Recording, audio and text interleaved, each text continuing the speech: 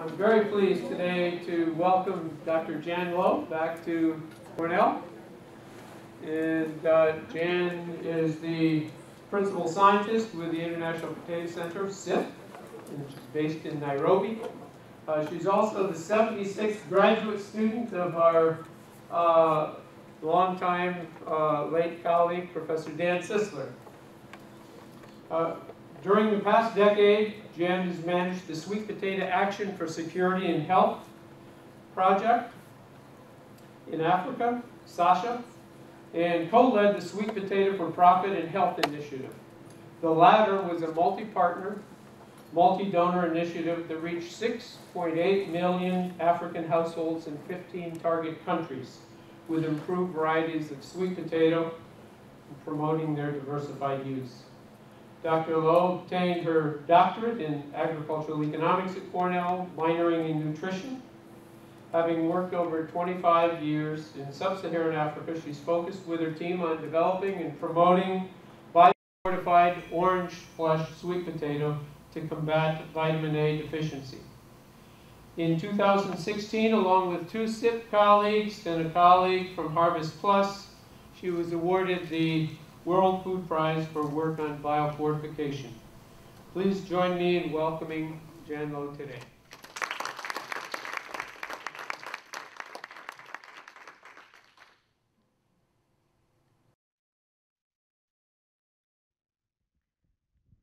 Good afternoon, everybody. It's wonderful to be back at Cornell, and I always love coming back here in the fall, the spring, and the summer, and I avoid the winter like the plague for obvious reasons. Today I want to talk to you in general terms about some perspectives I have on whether a biofortified crop like orange flesh sweet potato can meaningfully contribute to food system transformation. I think we all, many of us in this room are aware that the food system is really being examined closely and evaluated these days because it's a very complex food system that we've built up over the years, and there's increasing agreement that this system is broken. And agriculture has a major part, obviously, in the food system, and people are concerned that we will need to be feeding 9.6 billion people by 2050, which means that we do have to increase the amount of food calories available in the system, but there's an increasing recognition that the way in which we produce food needs to meaningfully change to be more sustainable. And this is due to the high levels of fresh water that is used by agriculture, the pollution of water, and the contribution of the ag system to greenhouse gases, and associated loss of biodiversity, especially when forests and wetlands are cleared. Can everybody hear with this mask? I'm trying to speak up a little bit. Yep.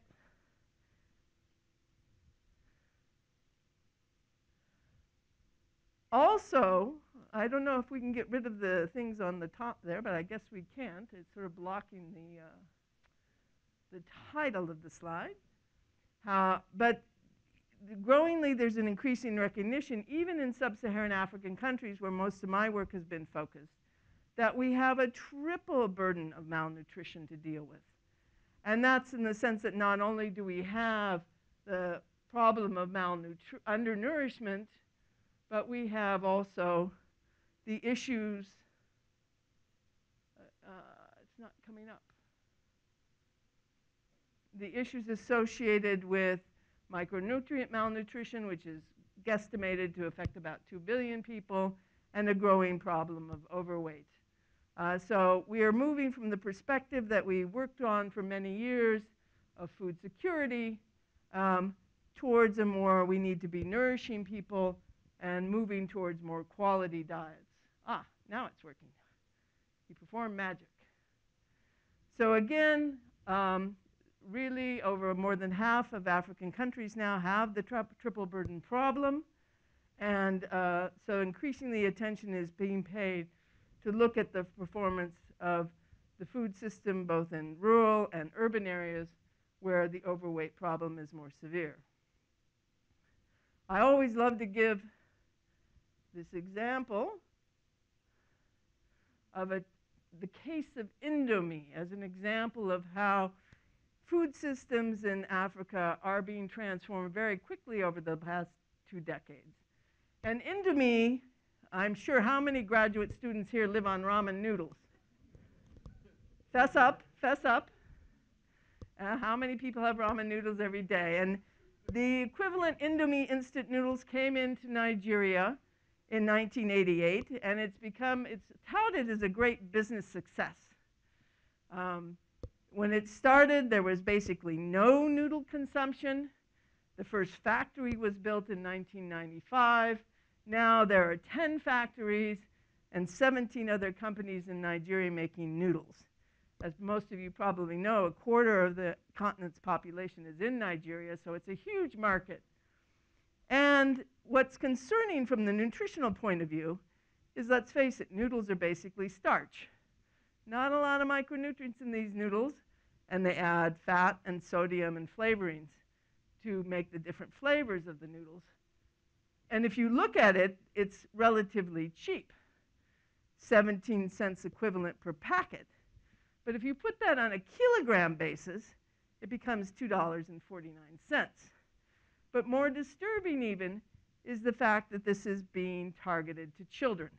If you drive down the roads in urban and rural areas of Nigeria, primary schools are printed with Indomie advertisements, and this is a healthy food for you, tasty and healthy and nutritious.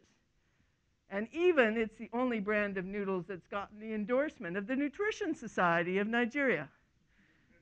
So we can see how ultra-processed foods are moving into markets where people traditionally have relied on roots and tubers and grain staples and their traditional fruits and vegetables.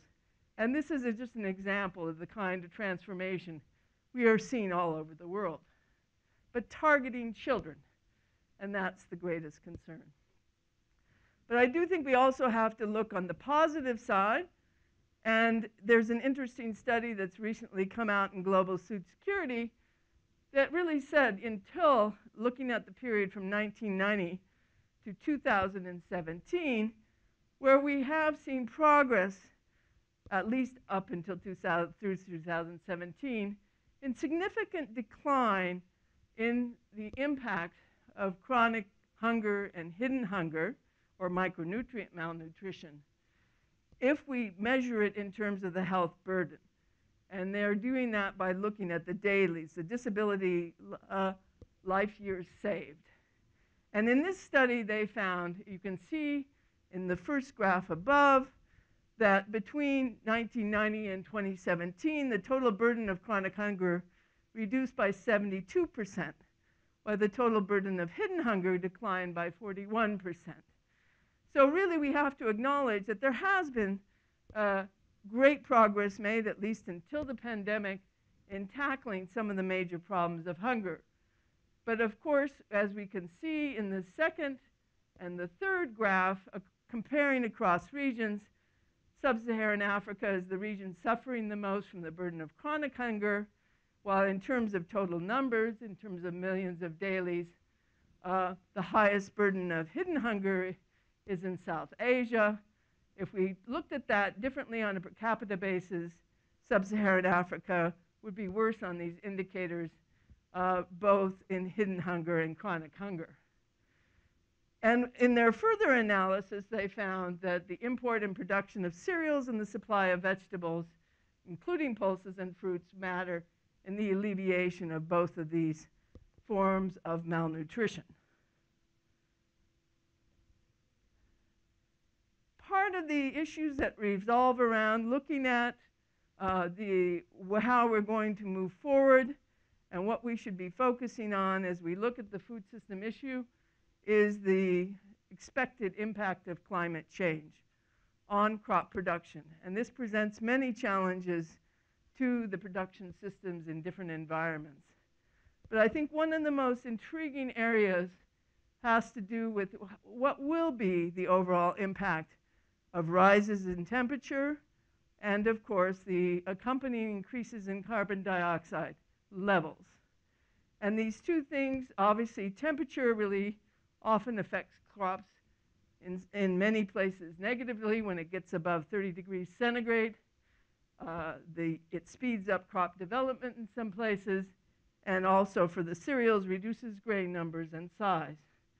But the overall effect depends on the carbon pathway used by that plant to photosynthesize.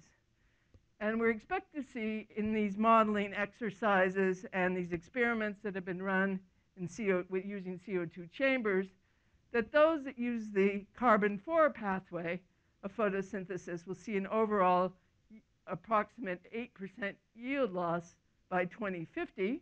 That includes maize, sugarcane, sorghum, and millet. And actually, with the C3 plants, the temperature effect will be balanced off by being positively affected in terms of yields going up. And that's right, wheat, potatoes, sweet potatoes, soybeans, beans, and peas as an example. And then you have the last category of plants that will have the least positive response to CO2 increase, the pineapple and cacti. But what happens with this reaction? Yields will go up, but they will go into carbohydrate production. So for those of us very concerned with micronutrient malnutrition, there's an expectation, according to these experiments, that nutrient density in C3 plants will likely decline. And these experiments have been run for zinc and iron and protein, and they've seen drops in rice, peas, soybeans, sweet potatoes, and wheat, a dilution effect in terms of nutrient density. So in that sense, paying attention to the micronutrient status of our crops is of utmost importance in the context of climate change. Again, another modeling exercise has said, what would that mean in terms of disease burden on the global world?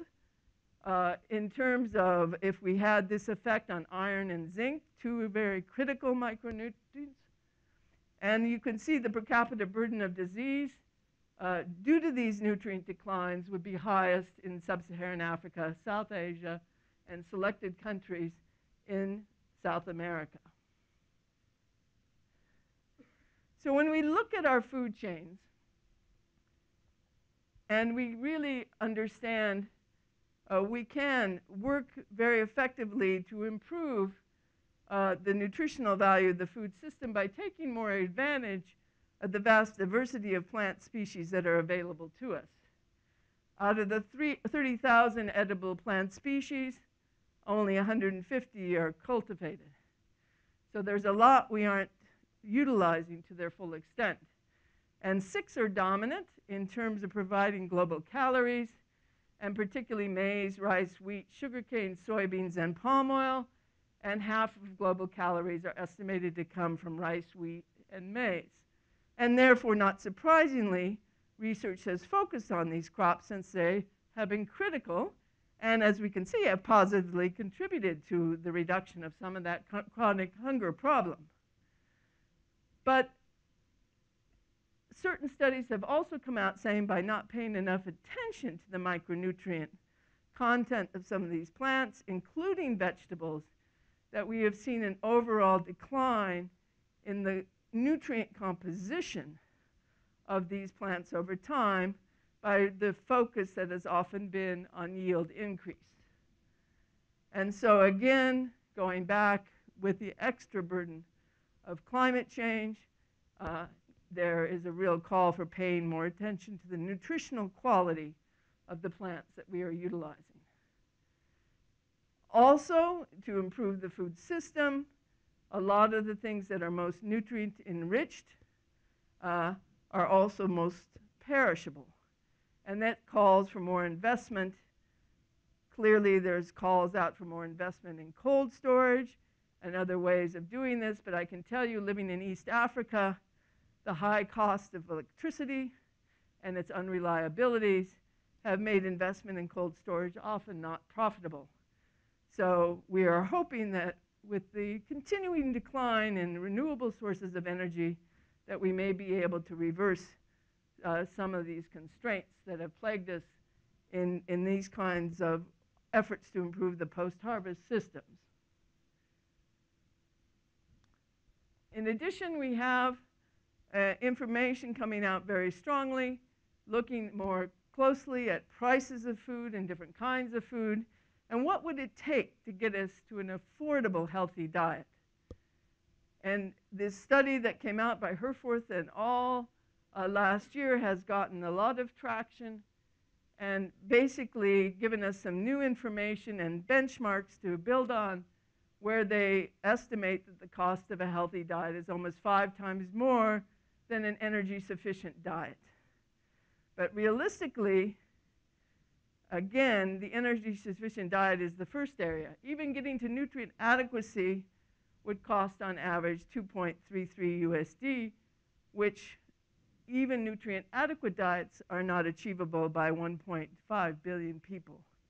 So we have a ways to go to make nutrient-enriched foods more affordable and get that diversified diet. And again, not surprisingly, the problem is most concentrated in sub-Saharan Africa and South Asia.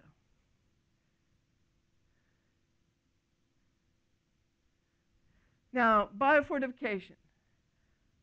Are many in you in this room familiar with the concept of biofortification?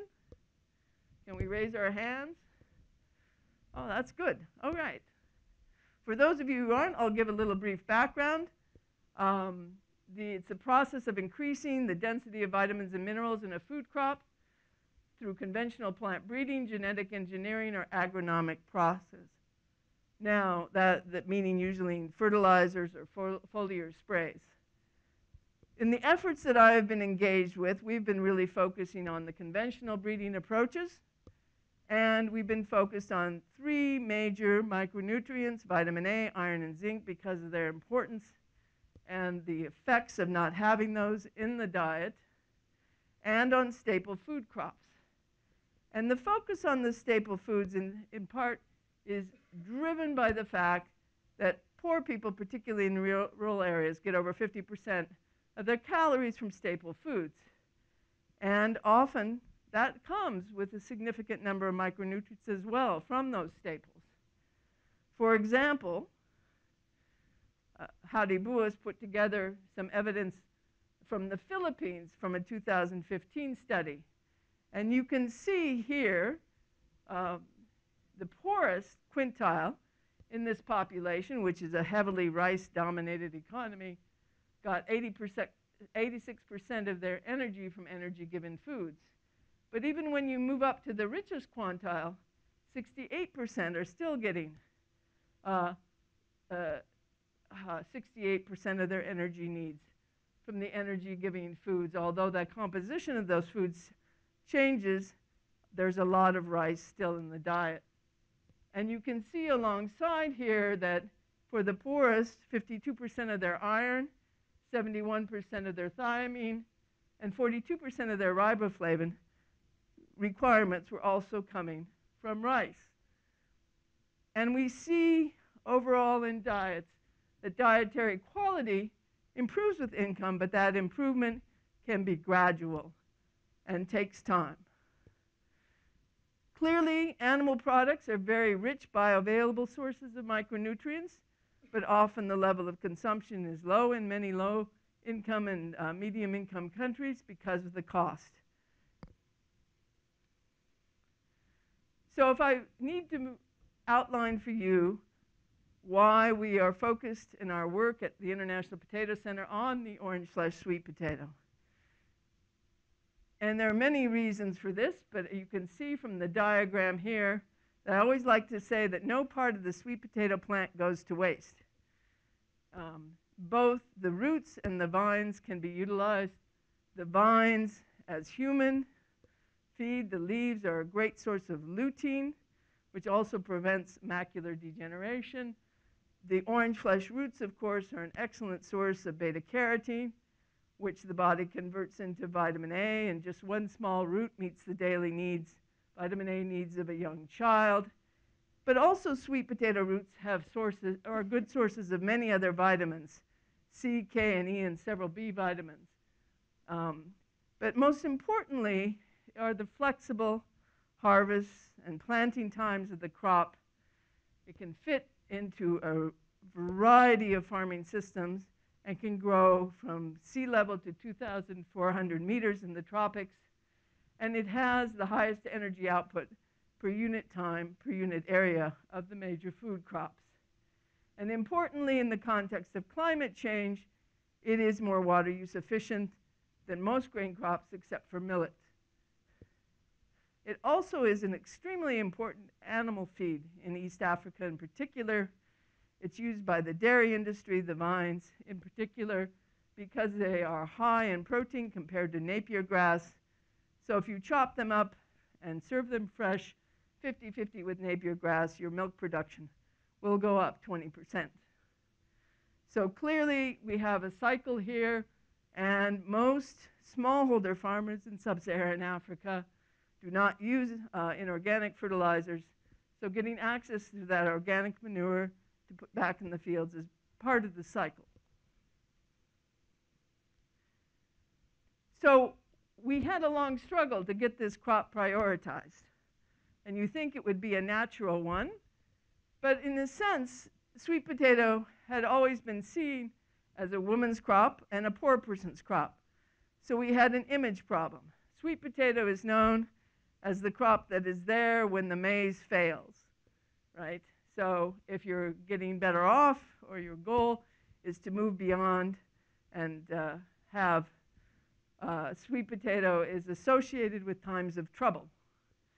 So it's changing the image from being a crop of the poor to a healthy food for all classes of society was one of our major goals.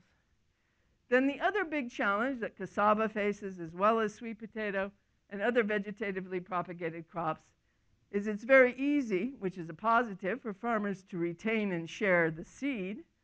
But that means that private sector seed companies are not really interested in getting into the distribution and multiplication of these crops, which implies a strong role being needed from the public sector.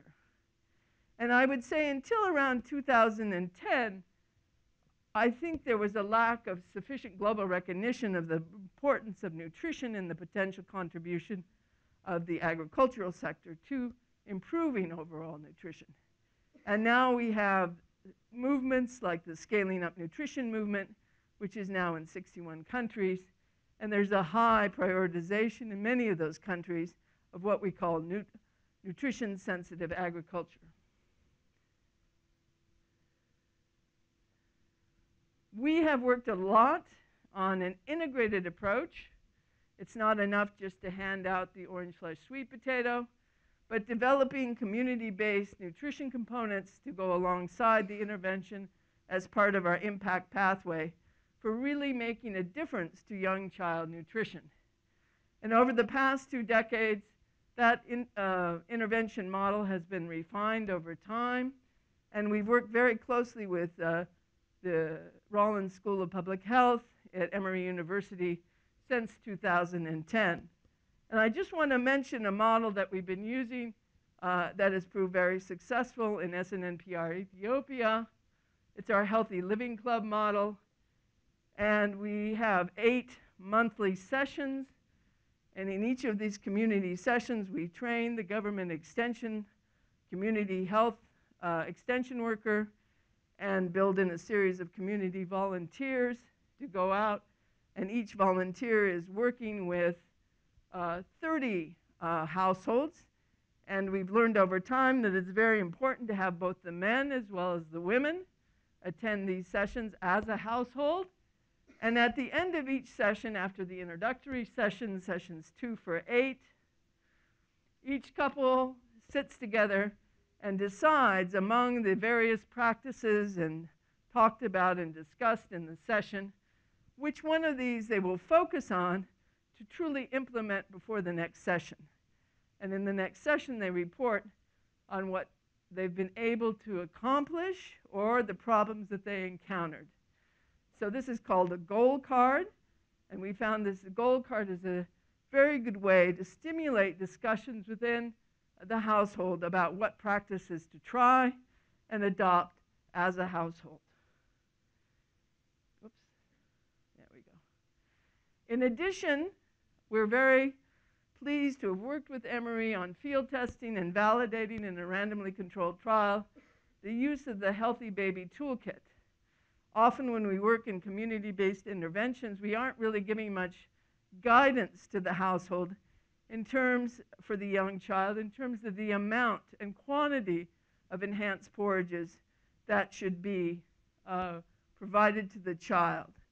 And the Healthy Baby Toolkit, it really is a graduated bowl that indicates the portion size and frequency of giving the enhanced forages to the young child at different ages.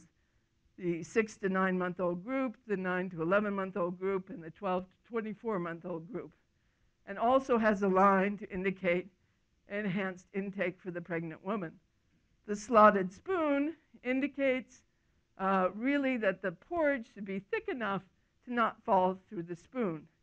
Because I think we have all seen the very thin, non-dense porridges, often just of maize or cassava, that are given to young children.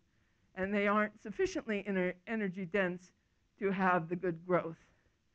So we see the orange flesh sweet potato as an entry point to talking about better nutrition, but obviously we talk about the broad range of nutritious foods available in the community. And certainly in this kind of Healthy Living Club intervention, additional crops can be added to the portfolio being promoted. Demand creation and advocacy. Because most of the sweet potatoes traditionally grown in sub-Saharan Africa are white-fleshed, the orange is a change. It's a visible trait.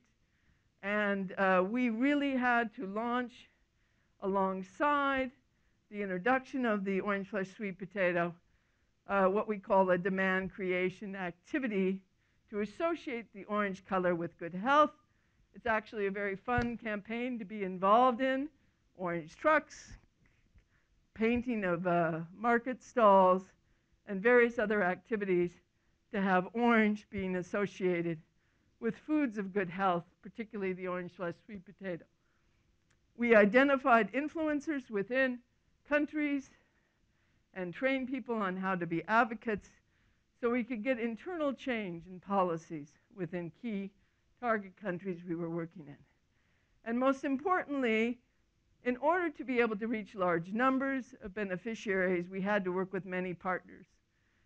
And to do so, we had to really improve the quality of training on good practices for sweet potato and the use of that. And we developed a 13-module course called Everything You Ever Wanted to Know About Sweet Potato, and worked with local institutions in different countries so that they could become the implementers of that course. And now we have those modules available online in 5 different major languages of the region.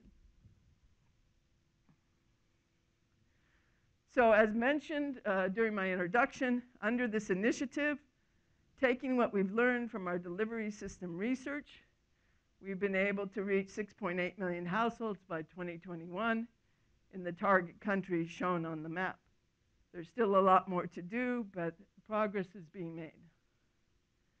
And I think really what it took to make it all happen was the strong investment we had, thanks to our donors, in breeding in Africa for Africa. If you just take a sweet potato from the United States over to the African continent, it will die when exposed to the viruses that are different and stronger, particularly in East Africa. And moreover, it has a very considered watery texture. The children love it because it's easy to swallow. But in most African countries, adults prefer mealy sweet potatoes, much higher in dry matter content. And that required cycles of breeding. And we adopted and implemented an accelerated breeding scheme. So we reduced the time of breeding from 8 to 10 years to 4 to 5 years to get new varieties out. And critically, there was a key investment along with AGRA in training 10 PhD level and 4 master's level sweet potato breeders, because basically there were hardly any sweet potato breeders on the continent. So getting that critical mass and investing in breeding meant we got varieties where the orange beta-carotene-rich trait was bred in to adapted local materials that had the taste preferences and the ability to withstand the abiotic and biotic stresses. So every generation of varietal output, we get better. And since 2009, 76 better adapted orange flesh sweet potato varieties that met consumer preferences have been released by 13 national programs. We are starting to get funding to be able to see the impact of the work over time. As you know, impact assessment, you have to have the distribution, and then you don't want to go in at the end of the project, but wait at least 2 years or so to go in and evaluate true adoption levels. Recently, in 2019, data were collected for a study in Malawi, and we looked at project participants and found those who had been targeted in a project, 66% were still growing the orange flesh sweet potato at least 2 years after introduction. 46% of those in the same village but who were non-participants were growing sweet potato, and 31% of the counterfactuals in villages where the orange flesh sweet potato was not promoted or introduced were also growing. So you see the informal sharing that happens with these vegetatively propagated crops. The average yield we found by crop cuts was 11.5 tons per hectare. Malawi is a rain-fed agricultural system, fairly poor degraded soils, so that's good output for those conditions. And we did find that market penetration was not as good as we would have liked it to be. We only found in the 41 markets surveyed 17 where it was being sold. So most of the orange flesh sweet potato is being consumed in the home in these conditions in Malawi. And the variety Kajabwerere, again, we did varietal identification when we were doing the assessment, and Kajabwerere was the variety among the 6 that was the most popular. Increasingly, we have been focusing on the other very important pillar of the integrated intervention, and that is market development. Having markets for the crop really helps us sustain the adoption levels and accelerates adoption, as you can imagine. Urban consumers want foods that are convenient and affordable. So our focus has been really on products where we can substitute 30 to 60% of wheat flour using the orange flesh sweet potato puree shown in the picture. And this is steamed and mashed sweet potato, and we've developed methodologies where the skin is retained, the roots are carefully washed, but the skin is retained, so really the loss of weight in the processing is reduced to less than 2%. And the skin actually means there's higher dietary fiber and actually more iron and zinc in the final puree product.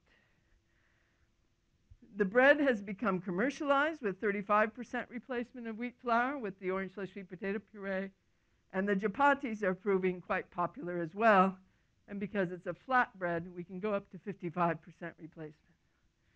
Juices are another possibility. The best combination has been 85% sweet potato and 15% fruit juice as the most popular with consumers. Again, fresh marketing of sweet potato can be also promoted and is promoted, and getting people to taste the new varieties and learn that not all orange flesh sweet potatoes are the same, that there's distinct varieties, helps in this regard. So a clear emphasis on getting people to recognize different varieties and their quality. So given this, what are the key challenges that we are seeing that we need to address to be able to really exploit the full potential of vitamin A sweet potato to have its potential to contribute to food system transformation realized? And I'm going to go over 5 briefly. The first challenge I think we are increasingly facing is what I call the either-or mentality. There's limited resources out there. There's a lot of competition for those resources, as all you fundraisers will know. And right now, people are debating, what's the best investment? Industrial fortification, biofortification, diet diversity, supplementation. All these efforts work at getting micronutrient to needy target populations. And in the graph here, this is a graph looking at various cost-effectiveness studies of different micronutrient interventions. And you can see that the cost-effectiveness varies. The ones on the left side are more cost-effective versus the ones on the right side. But of course, it varies by location, what is being used, and your target population and how hard they are to reach. And my feeling is it is a combination of strategies that will give us the best results. Supplementation is really important for addressing severe cases and can be very effective in the first year of life when people are attending antenatal care and young child services.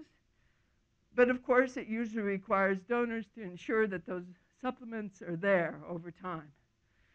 Biofortification's great benefit is really targeting rural areas and has the big advantage of we're addressing the chronic hunger problem together with the hidden hunger problem. And one of the problems with these cost-effective analyses is you're usually evaluating the dailies based on the micronutrient impact. But of course, with a crop, there's many other benefits in terms of income generation, energy supply, and other varieties, other kinds of micronutrients that might not be in your daily evaluation, but that are contributing to a better diet. Industrial fortification works very well, particularly in industrial settings, in urban populations, but does require, if you don't have the regulators there and the oversight, you can have a product marketed as fortified, but then when it's actually analyzed, the level of fortificant isn't what it's supposed to be. So it does have that particular quality to it. And of course, diet diversity is the ultimate goal. But you'll see on this chart that kitchen gardens and those kinds of interventions are the most expensive because you require a lot of behavioral change, different seed systems, knowledge management. But ultimately, it doesn't mean we should never do them. It's just recognizing that it's going to be more costly to get those changes on a per capita basis. Mainstreaming nutritional traits. Some of you may know the system that I work in, the one CGIAR, is undergoing a major reform now to bring more of us together under a unified management structure. So this is a time that has me a little worried in the sense that there's going to be resources put into breeding. Breeding's a major component of what the one CGIAR is committed to in terms of crop development. But you can see this is just for the sweet potato. There's a long list of traits that we breed for. This is just a partial list, right? And of course, it varies a little by agroecological environment, but yields and sizes of roots and type of growth and ability to sprout after the dry season. Increasingly, drought tolerance, water use efficiency, heat tolerance, in some areas, salinity tolerance is important. Of course, maturity period. We've been breeding a lot for early maturing varieties, in part for drought avoidance. You have the pest and abiotic constraints breeding, weevil resistance, virus resistance. And then, our standard quality traits, looking at dry matter and texture and cooking time. And of course, trying to pay more attention to gender differences and preferences on all of these traits. So the CGIAR is trying to develop a more unified breeding strategy based on product profiles. And the emphasis it has been put really on emphasizing market demand and looking at what are the dominant varieties in the system and how do we breed to replace that dominant variety. Probably more comprehensive targeting and selection procedures, looking for a variety that will do well across multiple environments. So that is the competitive environment for the limited resources. And here's the challenge we face. If you're interested in the nutritional traits, they have to be added to this long list. And mainstreaming to me means it's in all your major breeding lines. And to be honest, with HarvestPlus and the work we're doing in various institutions, the breeding for biofortified traits has tended to be in a separate line. And in part, this is driven by cost, because it takes, in a given breeding program, it costs us about $150,000 to $180,000 additional dollars a year to do the high throughput screening and evaluation for traits that are involved in this process. For example, for our vitamin A work, obviously we have a big advantage because beta-carotene content is associated with the intensity of the orange color, right? So we can do some preliminary selection just on that. But of course we're interested in all those other things I was talking about: texture, the dry matter content. So we use the near-infrared spectrometer shown here to process the observational trials and get that first cut on material that moves forward in the system. So we're heavily reliant on the NIRS. And that costs $5.27 a sample right now. But you say, that's not very expensive. But remember, in an observational trial, we might have 20,000 clones. So let's say we throw out 30% because they don't meet the basic orange color criteria. But still, that's a lot of money when you start multiplying that by 10,000. For the minerals, it's even more of a challenge. Again, they have to use a more precise machine, the X-ray fluorescence spectrometer for screening. But after you do that screening process, then you have to take a select subsample and send it to the ICP machine, because we have to confirm that that iron we're seeing in the sample is not due to soil contamination. So you have to look at the full spectrum to be able to rule out the fact that your iron might be false results. So again, you can see the challenge of mainstreaming into all the major breeding lines. It's a cost challenge that I'm concerned about, because mainstreaming is the key to having nutrition as a major component in our breeding programs as we move forward. Then the classic seed system bottleneck. In essence, that now we're breeding much, much faster, even conventionally. But the challenge is, how do we get them out to the farmers at the rate we're breeding the improved materials? And as I mentioned before, with vegetatively propagated crops, but also with self-pollinated crops and open-pollinated crops, the level of interest in the private sector is low. Hybrids, obviously, you have to go back and buy them every year. So what does that imply? We've spent a lot of time developing and training networks of decentralized vine multipliers, and we've learned over time that as a business, they have to become vine root enterprises, because the demand for vines varies by year. It's really high when there's a new variety and people want access to that new variety, but once they have it, if they can retain it well and multiply it themselves, they aren't coming back for repeat sales. So really, the vine multiplier has to have a specialized vine multiplication area, but also be a root producer. So any vines not sold go into his or her root production system to make it economically viable over time. So it's a challenge, and a lot of work has been done on trying to better understand and work on root and tuber systems, because they're so unique. And the Roots, Tubers, and Banana Consortium Research Project has loaded up a number of excellent tools under the Seed System Toolbox that people can draw on and utilize in their programs.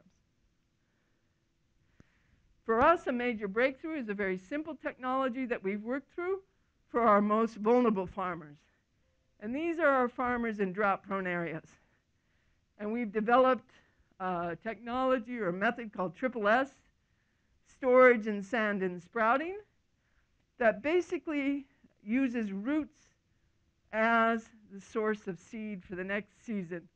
And at harvest time, we take the smaller but healthy weevil-free roots and store them in layers of sand in a bucket or local container. And that way, they don't have to be trying to keep their planting material alive until the next planting season in these areas where water is a major constraint. And then 6 to 8 weeks before the rains start, they plant out in a nursery bed these materials and multiply them and have lots of planting material, about 40 cuttings per root when the rains start. And this has been really a breakthrough technology, a knowledge-based technology for the poorest households in drought-prone areas.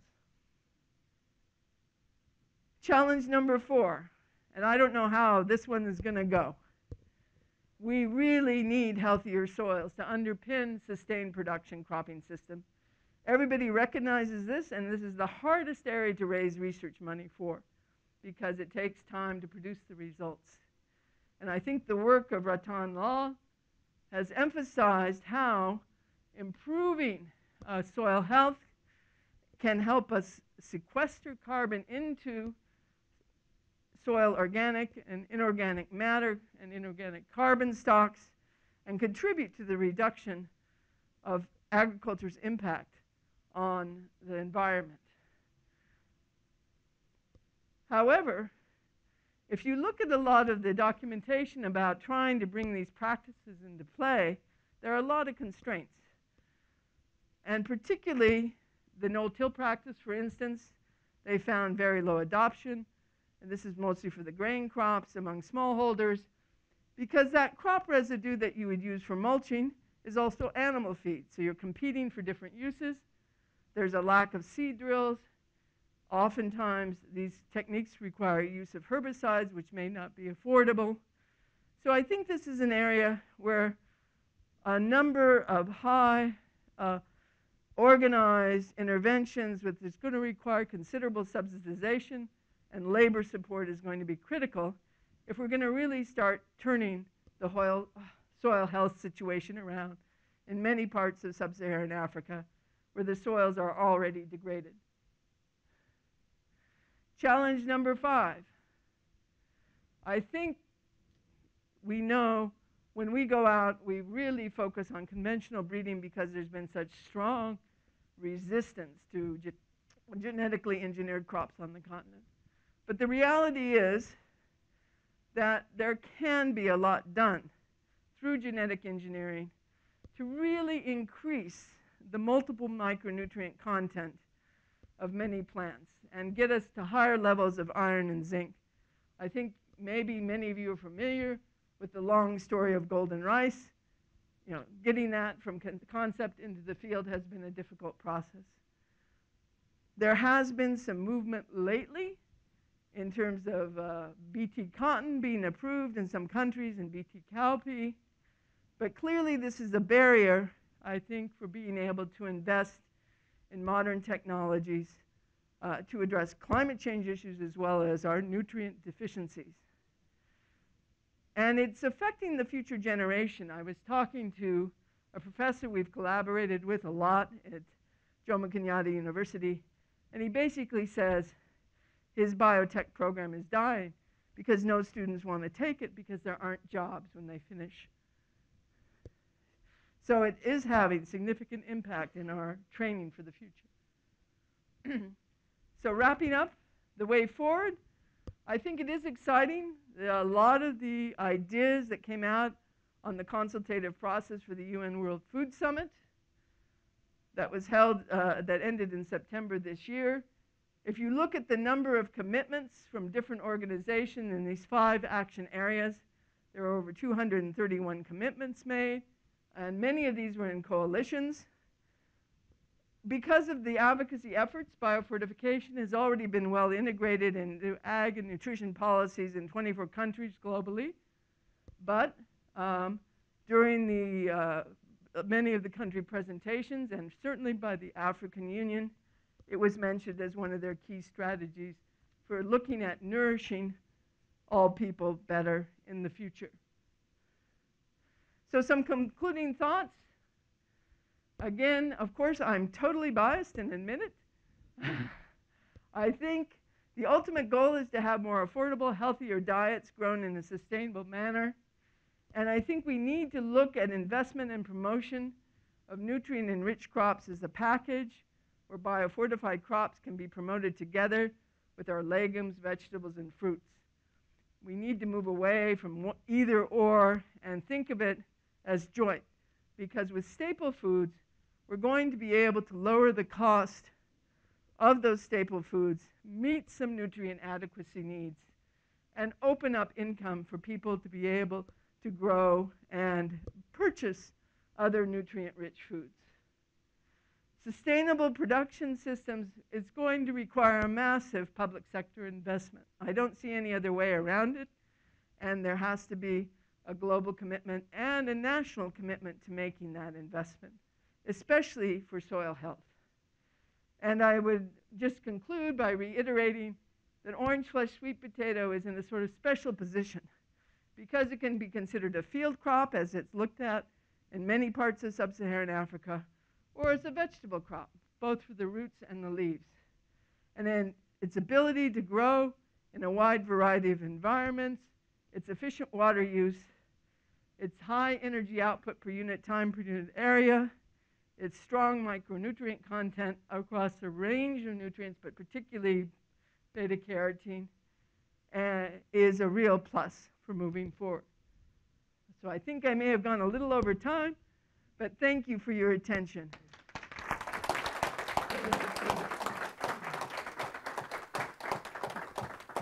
Thank you, Jan, for your important work and for being here to share the insights from that work with all of us. We have just a few minutes for a couple, 2 or 3 questions. So raise your hand. Those that have to head off to another class, feel free to do so. Those who can stay, floor is open for questions, and I'll let you call on people. Yes, and please tell me your name as well. Oh, Kathleen? I'm curious whether people in these regions are aware of the micronutrient benefits of sweet potato, or are they just unaware? Well, when we start and do an intervention, it varies by country. If there has been a strong promotion of vitamin A supplementation, often people have heard of the vitamin A concept. In other countries, we really have to go in and describe what do we mean by micronutrients. And that can be a challenge. In many cases, the typical approach might be to break it down into major food groups and talk more about protective foods and stay away from the detailed discussion of a particular micronutrient. But in our approach, we really try to inform people about what vitamin A is and what its impact is on your immune system, to build a strong immune system, and on eye health. So our approach has been to really address vitamin A and then talk about the broader range of micronutrients in the context of protective foods to ensure good health and good young child growth. Next question here. Yes. Hi, I'm Adele. I wanted to ask, you touched briefly on BT crops at the end of the presentation, but also talked earlier in the presentation about sharing of crops between farmers among local communities. And I kind of wanted to ask about how those two might be at odds with each other. There's an interest in having GMOs available because there is great nutrient potential in that, but also there is this idea you can't share, you can't, you have to continue to purchase and things like that among genetically engineered products. Yeah, I think it depends on the kind of product that's been developed and whether it's a patented product and a hybrid seed, which is, has a license and a contract with a private sector seed company, We work in an area where it's more vegetatively propagated crops, and actually a sweet potato is clonally propagated. So really there's no way you could really put a patent and control on that. It would be extremely difficult. You might be able to pay a royalty for some pre-basic seed coming out of a centralized unit. But I always say one of the great things about doing field research on sweet potato and varietal testing is once you put a test out there, actually the variety's out there. And we've had examples with Irish potato in Kenya where a variety that got rejected by the breeders ended up being a dominant variety. The breeders didn't take it, but once it's out in a trial, you know, anybody can steal a vegetatively propagated crop and it's going. So there's, you know, I think that in that sense, in the context we work in, once you're out of the hybrid seed realm, I think that need to, it's a plus and a negative. It's a plus in terms of farmers have control over these materials, but it does make it more of a challenge getting widespread distribution because you need to support that distribution with funds. And if the public sector isn't strong, that means you have to raise those funds. Yes, sir. Oh, sorry. Oh, Ed, sorry. You're... Okay, sure. My name is Gaurav Moghe. We work on plant biochemistry. So one question I had was, what are your thoughts on purple plastic potatoes in the context of Africa? The purple plastic. Oh, yes. I'd love to go into purple fleshed. Yes. You know, it's very interesting with the purple fleshed sweet potatoes. Maria Andrade, my fellow laureate and breeder in Mozambique, has released 5 purple fleshed sweet potato varieties in Mozambique. We have one that's been released in Ghana now. It's interesting because people love the texture. It's a yam-like texture. So we're finding really high acceptance, particularly in West Africa. And so we're very excited for the purple fleshed sweet potato. Now, purple fleshed sweet potatoes are full of anthocyanins, which are also antioxidants and important for good health. I would say beta-carotene is #1 in terms of health impact, but after the purple, orange comes the purple. And of course, we know in China, which is the dominant sweet potato growing country in the world, purple fleshed is loved. And they do all sorts of products with the purple fleshed sweet potato. So we see great potential for the purple fleshed as well in the future. Yeah, so my name's David. I just have a question, as you alluded to in some countries in sub-Saharan West Africa, Philippines as well. The leaves are just as important, if not more important, than the tuber. So I'm curious, for specialty producers of orange flesh sweet potato, have you seen an impact on how they emphasize components of yield in sweet potato? Like if the emphasis on the orange flesh sweet potato negatively affects leaf yield for home consumption or vice versa? Well, you know, the consumption as leaves as a human food really varies by country. So when we work in a country like Zambia, you cannot release a variety that doesn't have good leaves, because leaf consumption is so important, for example, in that country. So we do actually, during our varietal testing, we do leaf trials and have people consume the leaves and eat the leaves. And we do measure foliage. And because in our drought-prone countries, our unimodal areas, vine vigor is one of our observational variables that's very important for indicative of survivability of the crop across the dry season. So we pay a lot of attention to vines and multiplication rates, because we found the multipliers are key in the value chain. And if a variety multiplies too slowly, it drops out, because the vine multipliers want varieties that have good, high multiplication rates.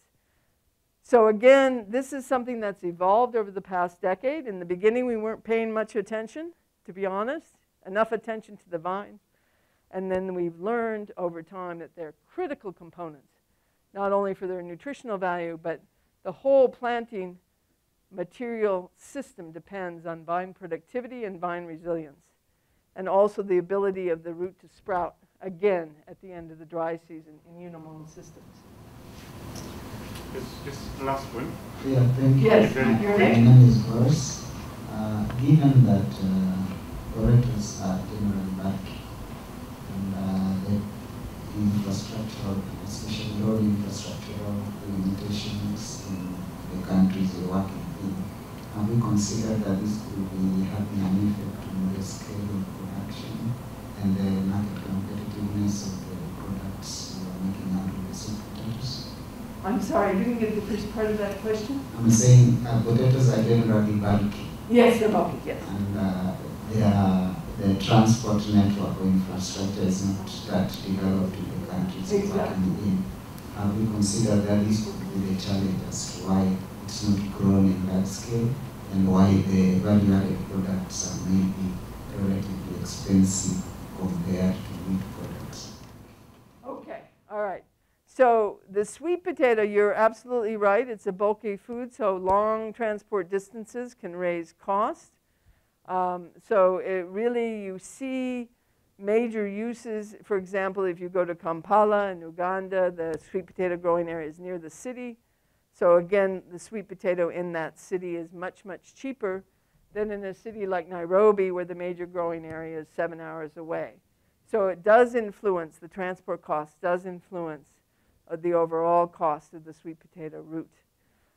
We have done quite a bit of work trying to improve the transport system in terms of how people manage the harvesting and post-harvest management of the sweet potato. But really, to get those improvements, you have to have really strong, consistent market demand. So it's a complicated thing to do. We did spend 4 years. I'm big on trying to develop solar-powered cold storage for sweet potato. It's still a pipe dream. I'm about to try another project with it.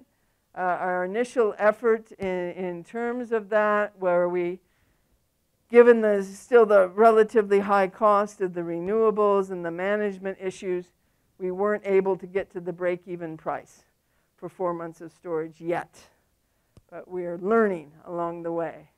So part of this is a process, but the key thing is to raise the value of the crop in consumers' mind. If the consumers want the crop, it will get there. And because we're investing more in water technologies, you're increasingly seeing sweet potato move into semi-arid areas that have irrigation. And with irrigation, we can get 35 tons per hectare. And then you can really serve some of these towns in these more drought-prone areas. So there's a number of strategies we can use to reduce that distance between markets that have high demand for the sweet potato and the source of production. Yes? Thank you. Please join me in thanking. Thank you all.